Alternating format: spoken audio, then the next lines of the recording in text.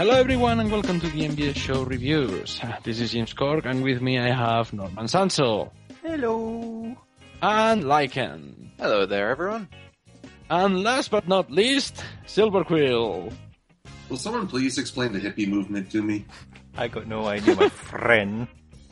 We can blame Richard Nixon for that. And you can blame me because I have said it's cool if we roll our R's. Right. Oh my god! And for rolling the R's, today we are going to be reviewing the third of the micro series. Okay, this is getting ridiculous. The third of the micro series, which is Best Ponies, because Best Ponies. James Corck has found an error. Please try to reboot it and try again. Basically, what he's saying And he's is still rolling his R's. we're going to review the Rarity Micro. Sorry, Rarity Micro. Yeah, I'm back. That's the keyword. You just woke me up. Sorry, guys. Okay. You can say that I am biased towards this one, but oh my god. Okay, so yeah, we're going to be reviewing the Rarity Micro, written by Andy Price and Katie Cook. Written by Katie Cook and drawn by Andy Price. I'm already derping. This is amazing. Yeah.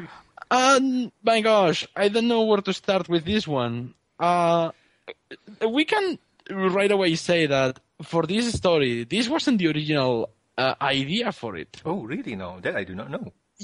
Yes, it wasn't. The original premise for the Rarity Micro was Rarity Takes Manhattan, actually. Oh, really? Now, Was it? Yes. Yeah, it was. According to Katie Cook, she sent the premise to Hasbro, and they said, well, you see, that one is too close to one of the episodes that we're doing for season 4. oh, You're gonna have to rewrite it and send us something else. And she went like, okay, no problem. And then she sent the new synopsis, and that's the one that we got in the comics. Nice. She wasn't allowed to say that. She dropped that piece of knowledge in last year's San Diego Comic Con, in 2013 San Diego Comic Con. And she said she couldn't talk about it because season 4 wasn't out yet. So when it finally was out, she said, yeah, this week's episode, this is the one that I sent to Hasbro. But they said, nope, we're doing this. first dibs. No. So yeah, and what is this comic's premise, you may ask? Well, Rarity is so stressed after doing one of her fashion lines that she decides to take a leave and go to the countryside to relax. Problem is that she ends up going into a hippie colony where she discovers that manual labor might not be the best source of stress relief. However, she quickly realizes that the manual labor that she's been doing in the farm has actually been producing some of the best beauty products that she has ever tested in her life. So she discovers that the hippies need her help in order to keep the farm going, or else the Flim Flam brothers, I hate those guys, are going to take over the farm, and they're going to like join forces with Filthy Rich, apparently. That part isn't completely explained, but here comes Rarity to save the day and get the farm out of the dumps. And hey, her marketing techniques and her business model works out to the point that the hippies actually become more popular than Rarity.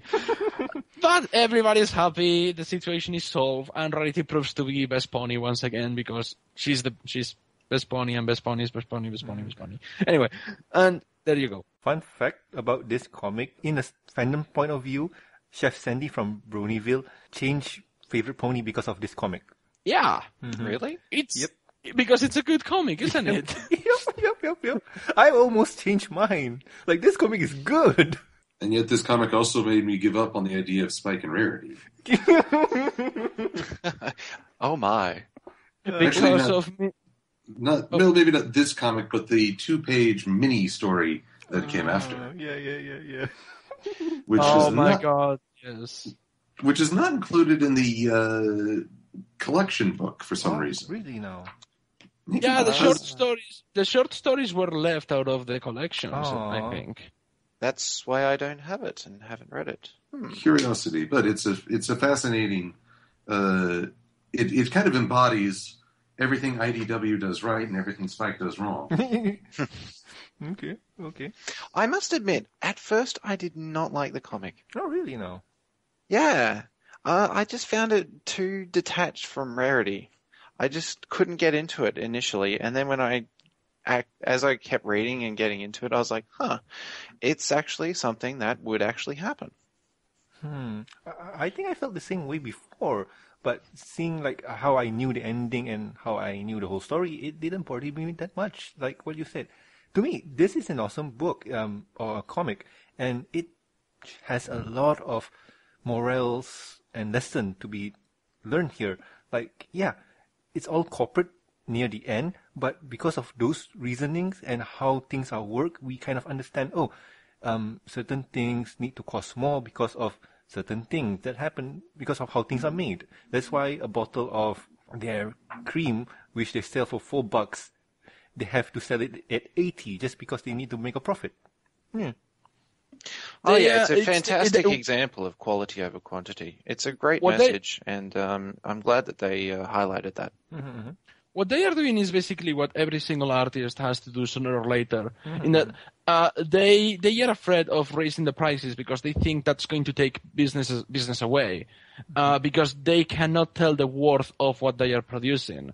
I was very attached to Rarity during the entire comic because, of course, it's my favorite and all that. But I was also very attached to the hippies because it's like, these guys are really good at something, but they are afraid of like overpricing it because they don't want to scare the clients away.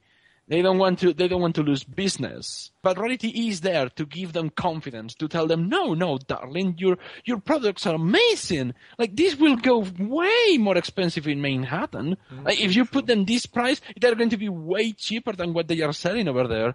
You will have enough money to save the farm. And it's like, it takes an outsider to help them see that they are actually not overpricing, they are underpricing. It's so good. And that's Rarity's doing right there. True. Oh yeah, that outlines the definition of insanity. Doing the same thing over and over and expecting a different result. Oh, true. I mean, initially when you think about it, they were actually selling from their little stand on the side of the road, and it took Rarity to come along and say, all right, pack up all your stuff, we're going to Canterlot, we're going to charge 80 bits for this, and so that's what she actually brought to it. And talking about price, I remember a show. It's a cooking show or a show about food, and one of the chef, he's a professional. He goes to kitchens that are broken down and help them get back up to business. Are you talking about Kitchen Nightmares with Gordon Ramsay? No. Remember, it's Kitchen Impossible. But anyhow, what I remember was he said this: how much is this? Like, basically, how much was this made for? Technically $5. Now you need to times 3 that just to make a profit. So knowing that and comparing to this, it does make sense. But anyhow, Silver, what about you? You haven't talked much. Well, I kind of wanted to go start to finish on this comic. All right. So, because Rarity is such an interesting character, when the show started, I thought, okay, I'm going to tolerate her. Because in any other show, she would be the bad guy. True. Yes. She's prim, proper, obsessed with fashion, and somehow a lot of writers think, okay, that's the qualities of a bad person or pony. So, but no, Rarity has won over a lot of the fandom just by showing you can be feminine and like clothing and fashion and looking pretty, and still be, that is a good choice. If that's who you want to be, there's nothing wrong with that. And she won me over because I thought, oh God, an episode about dresses suited for success. I'm going to be bored of my mind. No, it's a story about a stressed out worker dealing with difficult clients. Oh, my sister, how are you? That was the moment where you realize, oh God, you're so relatable. And Rarity just continues to win me over. For a brief period, she almost supplanted Twilight in my top 3. Mostly because poor Twilight didn't get to do much during season 4. But then Twilight's Kingdom kind of got her back on top just barely. But Rarity is one of my favorite characters, and this comic is my favorite of the micros. Oh, true. It is. Sorry. Yeah, I mean, it up is down, left is right, black is white, and man dies at a zebra crossing. I mean, Cook and Price are this great combo for slice of life. The artwork is so beautiful and crisp. They throw in so many background jokes. This is the comic that introduced Sweet Cream Scoops, Big Macintosh's stalker. Yep. In the same panel where Fluttershy is facing the two wild and crazy guys from Saturday Night Live. Once again, the comics add real characters to Equestria with flaxseed and wheatgrass, and all the hippie ponies that go with it. Which they're probably the best and most fun characters that IDW has introduced in the entire comic line. Like, I totally agree. Whoa, They have a poster of Celestia. They have a poster of Celestia Superstar in the background of their house. That is priceless. Oh my god! And on the talk you guys say about Rarity introducing capitalism, a lot of people fault this comic for that. That Rarity is enlightening the ignorant hippies, and yet there's a line that I think counters that argument. Where Rarity says, first and foremost, we will never compromise the integrity of your product. It will remain all natural. And she streamlines it so that the ponies are not battling uphill. This is not converting them to pure capitalism, because that would involve, doing things cheap. This is her bringing common sense to their morals and following best practices. And it's part of the reason I don't get the hippie movement is that I can't really say what they accomplished. This seems to be the compromise. You get something done, but you don't let go of what your core values. It's kind of funny how people very easily throw the word capitalism and they don't even care about checking the meaning. They just go ahead and say, capitalism. And I'm like, no, that's not capitalism. You have no idea what you're talking about.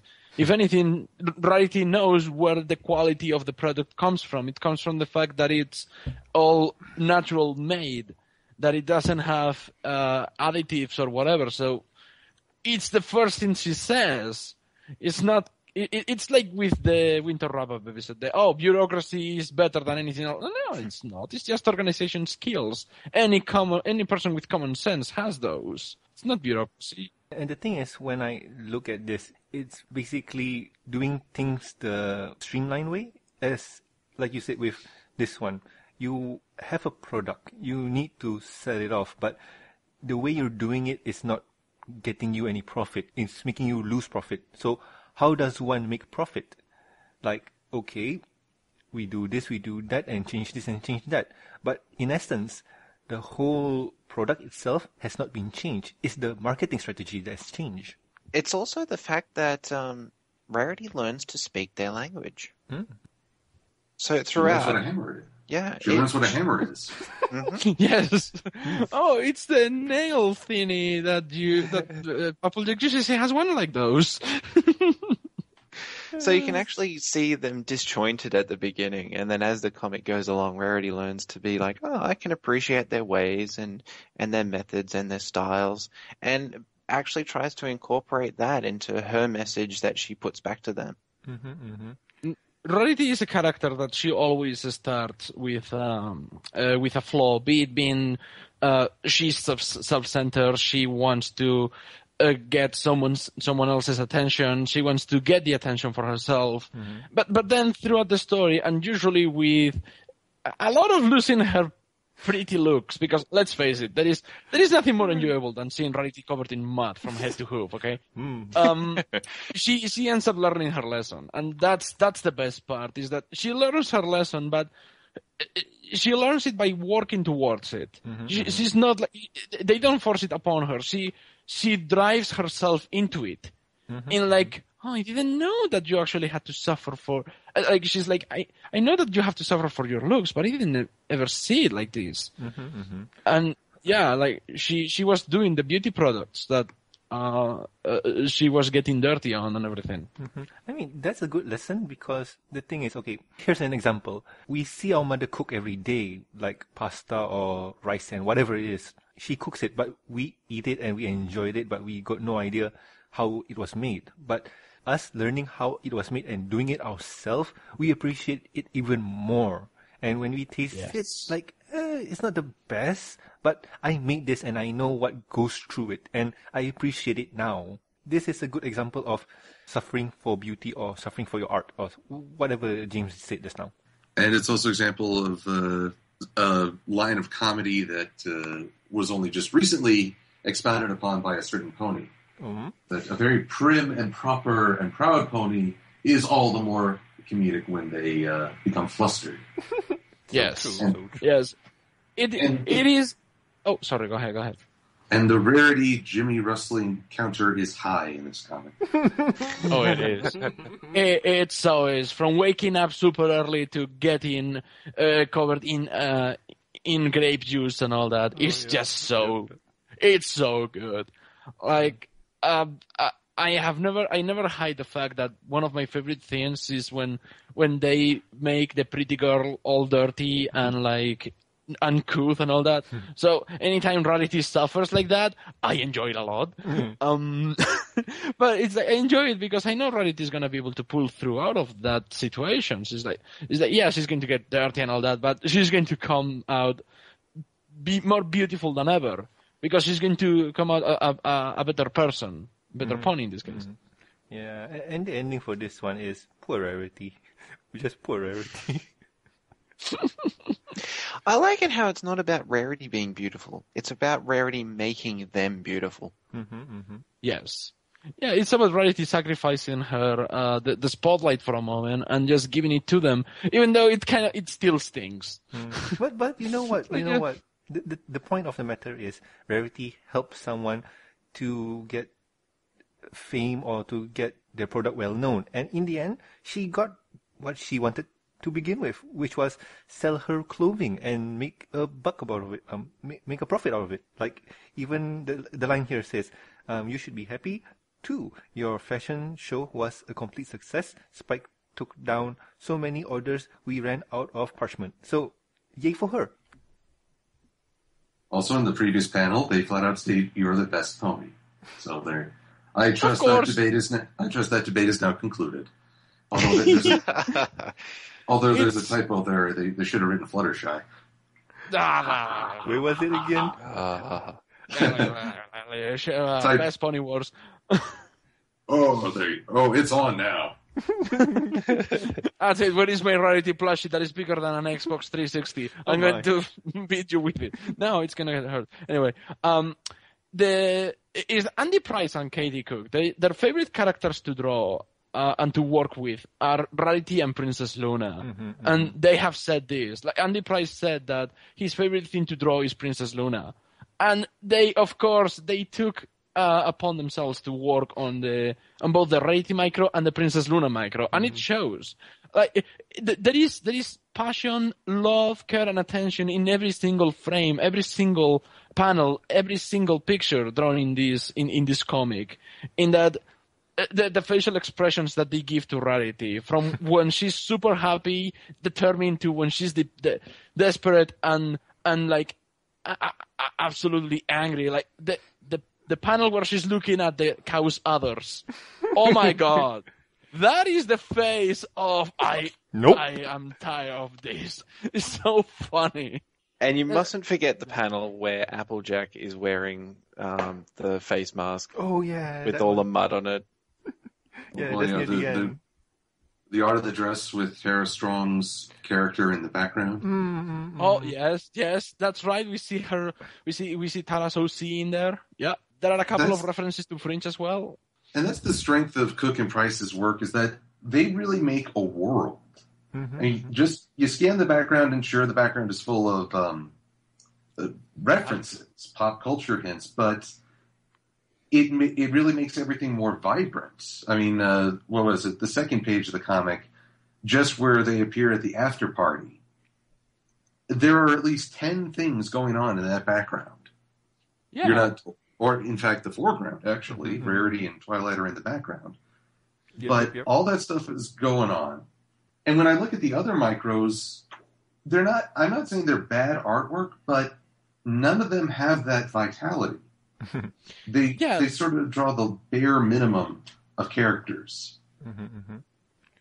Another thing that the universe that Andy Price and Katie they work together in, it feels alive. It like getting through one of their comics takes longer than with the usual, because you can stop in a panel for like 5 solid minutes just admiring all the detail, looking at all the different shout-outs, see if they put a reference in there, reading like when there is the ones that kill me are the ones that take place in a library, because you are likely going to spend 10 minutes reading every single one of the book covers, and they will put the titles of the books on the covers, on the sides, and they will have references to everything. The same with the bar scene and all the other things that the main 6 are doing and the other background characters are doing. It's so it beams with awesomeness. Not just that, but live. It feels alive. It feels like it could be real. One thing I haven't mentioned yet from even the previous comic was the paneling in Andy Price and Katie Cook's book. They're really good, especially in this one. When you move on to a page, like page number 9, one of the panels is literally a peace symbol, and they use that to their advantage. That is so cool. Oh yeah, I love that peace symbol. And in the panel where they are being chased by bees, they angle the panel to create a greater sense of motion. Yeah, it is visually stimulating. It catches your eye. It draws you in, but the best part is that it never feels over the top, and it never feels like it's lackluster, lackluster or out of place. It feels right. It has the perfect amount of crazy in it, and the perfect amount of kinetic in it that it draws you in with the way that it's paneled, the way that it's edited, the way that it's put together. Please, somebody stop me. I cannot stop saying good things about this comic. No. I don't know what is wrong with I agree with you, James. I agree with you. Like, I enjoy this comic, and I don't feel what you're saying is not appropriate. Like, to me, this comic is good in the way that, in every little detail, like paneling, wording, coloring, and lining. It's all those kind of scenes. Like, for example, if you take a look-see at page number 18, the way that the panel looks, in an amateur way, this does not work, but somehow they make it work. I'm going off the trade back, so I don't know which is page 18. It's literally the one where Rarity is teaching them about how to start business, like with flax and wheat, all natural beauty kind of deal. Like they're showing the whole group, like, gather around every pony. We have a plan on how to save the farm. That scene. Oh, okay. So, if you take a look-see at that is already amazing on its own. And on the previous page, you have Rarity's Rarity. Yeah, standing there in all her brilliance. Because she's best pony, of course. Because no. I just like to comment on the pacing as well. At no point was it too fast. At no point was it too slow. It drew you along. It made you want to read the next panel to see what was going on, what was going to happen. It didn't jump around. It had a very nice flow to it from start to finish. No, I totally also, agree. I didn't say anything about the characters, but I have to bring up the characters are so likable. Like not just Rarity, who's likable on her own right, but I mean both hippie ponies that I forgot their names. God, I want to call them their real names. Flaxseed and Wheatgrass. Yeah, Flaxseed and Wheatgrass. They are so likable, and they are so cool. Like you root for them because they are good ponies. Oh, true. They have good intentions. They want to save the farm. They want to keep it moving forward. And I'm like, this is so relatable. Like, this is for coming from someone who had to do a couple of charity streams in order to save the house from being taken by the banks due to mortgage. I can totally relate to these guys. Like, I can see the desperation. I can see their fear. I can see why, like, the whole, he's always watching. That's very funny, but that's something that happens in real life, and it feels so good to have that sort of comedic relief. And, that, like, it gets to fuel you to say, look, if these stoners could get through it, like, you can. And they are such good characters, well written, very good designs. Like, I was expecting Flax to annoy me because of the like I loved using like all the time, but he doesn't get that great. He actually gets really funny. Anger. At no point are they ever portrayed as stupid. Yeah, that's the thing about him. Flex is kind of stupid. He has that kind of like he's a mix between the Big Lebowski, the dude, and Shaggy from Scooby Doo. To me, he's that kind of guy. To me, I felt more of Shaggy really than the Big the Lebowski. One thing to mention about what Lycan said about pacing. This book has 31 pages, and the Rainbow Dash has 25. And to me, reading Rainbow Dash was, why is this taking so long? The world united in meh. Yep. Should try reading the Fluttershy one. Don't get me God. started. I don't want to get to that one. Believe me, I don't want to get to that one. Well, that's the next micro we're going to cover. So I think that is the one where our positivity is just going to go poof out the window. We'll see. Because we'll see. Because to me, out of the main 6, that's my number 3 or number 4. Yeah, my number 4. To me, it's not as bad as Applejack and Rainbow Dash. So, yay. You're going to be so alone. There you go. You're going to be so alone. But with Flaxseed, I at first I found him kind of grating just because of the likes and he's at first he is the hippie stereotype. Stupid, probably on several substances that shouldn't be taken alone, let alone mixed. But then they come clean about how they're going to lose the farm, and there's this great image. It's the same page where Rarity talks about suffering for beauty. On the very first panel, Wheatgrass is hugging him, and he looks to be consoling her, and for a minute there, he's serious. Yeah. I'm seeing it now. And then he follows up by calling the Ponyville the suburbs. Yeah. But for that moment, it's like, okay, there's a character here. He's got quirks, but he is a real character. He's not relatable. He's not thrown in just to be the comedic relief. Ironically, it's kind of like the snowman from Frozen. You think you're going to hate it. But evens your hope. Although, if we are in danger of being too positive, then it's time I tackle the one thing that irked me in this comic. Ooh. All right. Yes, let's go. Let's go for it. Well, first off, I guess Rarity kind of set herself up when Applejack recommended the beauty spa. Applejack. I don't blame Applejack for that one, or I don't blame Rarity for that one. It's like, Rarity, you know what kind of magazines Applejack reads, right? So, yeah.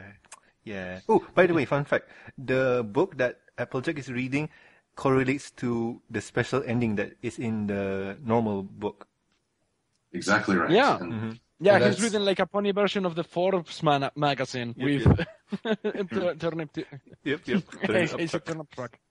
So, and since it was not included, which I don't really understand, I guess I need to summarize, especially for Lycan if you've not read it. Do you remember Hayseed Turnip? He was in Sweet and Elite, the hick pony that was cleaning windows. So he's like, hey, Rarity, let's rep Pretty Hat. Yeah. They took, this is what IDW and especially Cook and Price do so well. They took that one-shot character, who's completely forgettable aside from his hick traits, and they made him a sympathetic character who was fleshed out. It turns out that, one, Hayseed has had a crush on Rarity since they were foals. He has been working his whole life to be worthy of her.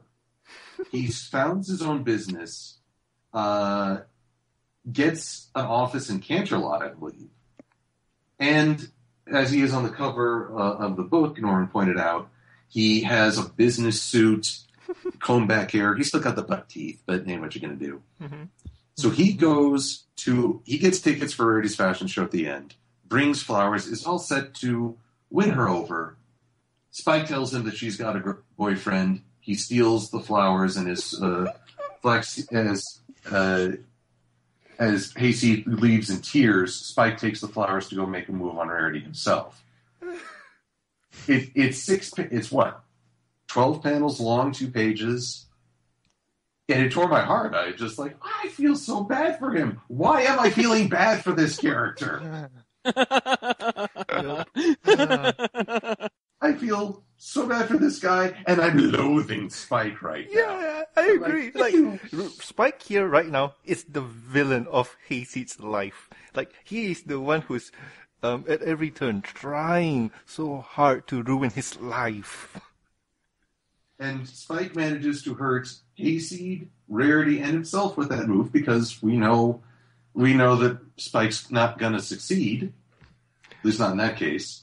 Mm-hmm. And no disrespect to Rarity and Spike fans, the Sparity shippers. This was the kind where it's Spike would do something like that in the show. Which kind of says he's not mature enough yet. It's probably not a good thing for him to hook up with Rarity. I never got fixated on age difference. Mm-hmm. But now's not the time. I really can't see this ship happening. Mm-hmm. Mm-hmm. Yeah. And if Spike's actually going to push away potential good matches for Rarity, then Houston, we have a problem. Yeah, I don't know. That's just in the comic books. And like James always says, comic tier 2 canon.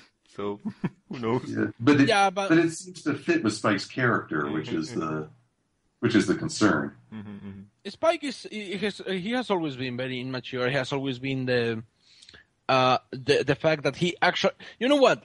I have never seen Spike flaunting over Rarity when it's not about looks.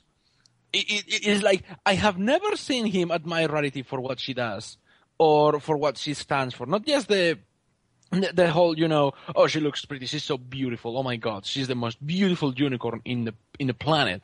I cannot wait to hook up with her or something. No, Spike is always about, oh, she's so pretty.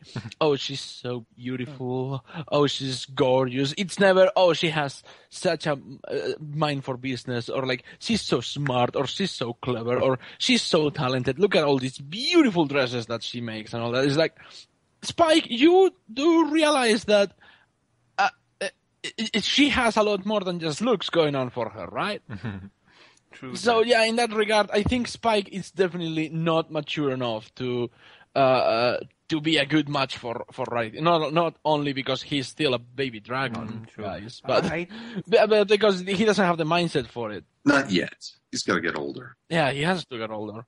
Honestly speaking, I'm one of those Spike Rarity shippers. I do enjoy their ship. I've been reading there's a Flash comic on DeviantArt, if you guys notice, on EQD, and that is a really good story that they have there. And you know what? I do enjoy their ship. Am I saying that they should pair up officially? I don't know. If Hasbro wants to, yeah, I don't mind. Would I go against it? No. I'm all for it. But you know what? Whatever they do, I'm okay with it, as long as I get a show. Thing is that I think the relationships in the show are already very well established. Mm-hmm, what Rarity and Spike have is more of a friendship than anything else. Mm-hmm. We are definitely divergent from the original subject of the comic. Yeah. It's not about Sparity. It's about Rarity being the best pony and Rarity being absolutely awesome and her being great and perfect and just best. Oh James, right. On a normal day, I would disagree, but on this comic, it's hard for me to disagree. It is. Yes. Oh, go ahead. I'm just musing myself. What is going on with this comic? One of my enjoyable ponies is now favorite comic, and my favorite pony is in my least favorite comic. What is this duality? Oh, God. I will say this. I have taken one of those online personality things, and do you know what my Rarity score was? 0. I have absolutely no connection with Rarity whatsoever. And it is actually quite difficult for me to relate to Rarity. Oh. However, in this comic, it was fantastic.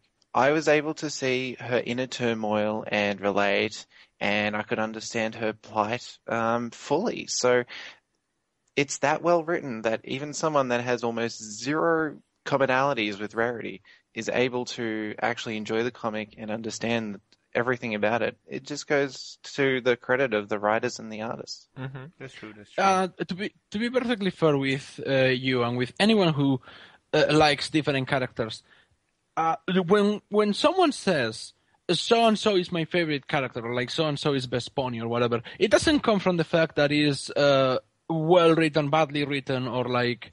No, it doesn't come from the favoritism. It comes with who you relate with the most. Like, perhaps there's people who relate more with Twilight, so Twilight is their favorite. There are people who relate more with Fluttershy, so Fluttershy is their favorite. I relate with Rarity because I am very much like her. I can be a drama queen. I can be self-centered, I can be egotistical, but in the end, I am there to help others, and I am very worried about what people think of my craft and of my artwork. I am looking for that level of approval, but without losing some of my confidence. So yeah, and that's why I like Rarity so much, because it's easier for me to connect with, and I'm pretty sure the same goes with you, Norman, and with you, Silver, when you guys like Fluttershy. I don't know how anyone identifies as Rarity. I'm far too humble to identify with Rarity. I am the most humble man in the world. All of you must bow before my humbleness. Yes, sir. Yes, sir. For me personally, like I said before, my favorite pony has been Fluttershy and also Derpy. And the reason why I connect with Fluttershy, well, because I was like that. I saw that personality in me before. What James says sometimes could be taken, but sometimes it's all about the aesthetic of the pony instead of the personality-wise. Like for toys, I do enjoy Twilight more than Fluttershy because Twilight has this nice color of purple mixed with darker purple. I mean, her aesthetics looks really good. And Rainbow Dash, she sells. That's all. And for Fluttershy, she's a hard sell. That's the thing. My favorite Pokemon is Lugia. And Lugia is white and purple. Rarity, toy-wise, Rarity is awesome for me because I love white and purple, and it all comes from the fact that my favorite football team in Spain is Real Madrid, and the color of their original equipment was white and purple. I have been a fan of that color combination forever. Oh, understandable. Sometimes, like I said, it's the aesthetics, and what a coincidence! You like the Rarity's color because, well, it matches with what you like and her personality. Yay! Yes.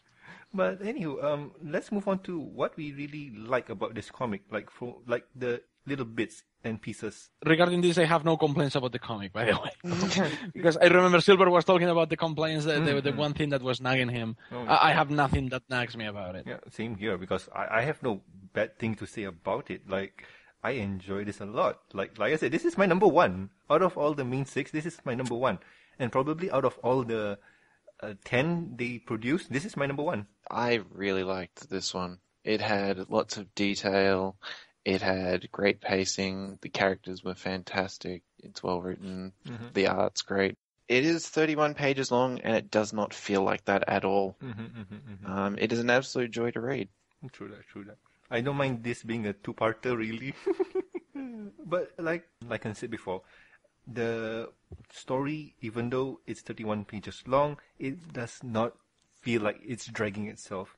And the end makes it perfect because of what Twilight wants to do. Essentially, is write a letter to Princess Celestia while she's just 40 feet away. You can go talk to her personally. And Celestia has a waterfall bathtub. There you go. Awesome. That is awesome. I need that in my own house. James, what about you? The things that I like about this comic, I think I can end that one very quick and say everything. Awesome. I do agree. And Silver, what about you?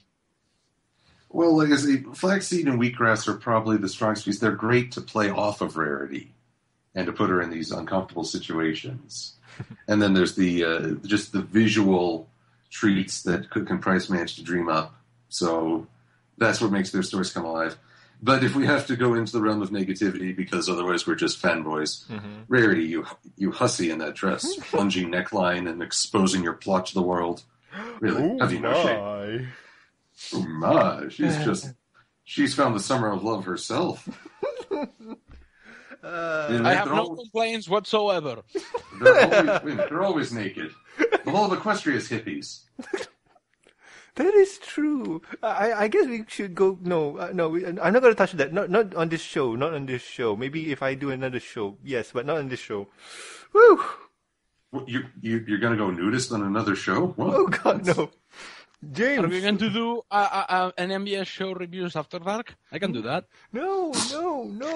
In today's episode of the MBS show after dark, we have Atrial. So Atrial, what is the secret behind your hard work? God, no. But anywho, James, if we don't have anything, let's end this. Okay. So yeah, final verdict. Great comic, absolutely great comic. One of my favorites. If not my favorite of the micros. And yeah, I think that's my opinion. And yeah, I think that was the last one that was left to say, right? True that. It plays really well, contrasting Rarity's internal turmoil with Flaxseed and Wheatgrass's external turmoil. Yeah. Oh, actually, I'm sorry. There's one other thing that I don't know if we really got into. The fact that they made Filthy Rich the evil. Well, the guy who's going to come in and steamroll their home. Oh. I kind of like Filthy Rich. He seems like a nice guy. He's not a shady businessman. How he raised Diamond Tiara is a mystery. But you know well, he didn't. Don't you see she's a spoiled brat? I don't think there is no nurture going on there. I think she's just evil by default. But you know what? I couldn't blame... who was it again? Filthy? Yeah, I couldn't blame Filthy for what he did because essentially what he was doing was making a business. If you really want to blame someone, blame the Flim Flam. The hippies were kind of bamboozled out of their cash by the Flim Flam brothers. True. Yep. Flim and Flam, I got no problem seeing them as a villain. Actually, when this comic came out, Flim and Flam had only made their one appearance in the show. Yes. Yep. So, ironically... This is the first time they were being real swindlers. Whereas a lot of people point out they had a genuine product in Super Speedy. Oh, true. Yeah. Oh, God. I'm sorry. I had no problem believing that they'd swindle people out of their money in a bad deal. I think that's what they were intended to be. If anything, Super Speedy was a fluke in that they had a genuine product that I kind of think they probably stole from someone else. Yeah, that's the thing. I wanted to go there, but you know what? That's a headcanon for another day. Yeah, they couldn't be smarter than that. Yeah, I want to discuss this further, but let's end this. Let's end this. You know what? Maybe we should do a review of the old episodes, like touching on villains or something like that. It's an idea we can play upon. I will happy to do that. Yeah. But for now, okay, we should end this. Yeah. Let's end it. So that was our review of the Rarity, the best ponies, best pony for best ponies, best pony comic, the movie, the motion picture, the game. That's for today, for this week's episode review. Next week we're going to be reviewing, if I'm correctly, we're going to be reviewing the Shannon Arbor Princess Cadence, Nay Everything arc. Yeah. One of the most enjoyable trope destroyers high school stories in my own humble opinion. And hopefully we will be able to have as many people as this time because hey, you have to admit, in this case, the more people the merrier. Indeedy. Okay, so that's for this week's episode review. I have been James Corck. I'm Norman Sanzo. I'm Lycan. And I am the Silver Quill. Whoa. We'll see you guys. Wow, we'll see you guys next week. Bye. Adios. Bye. Bye-bye.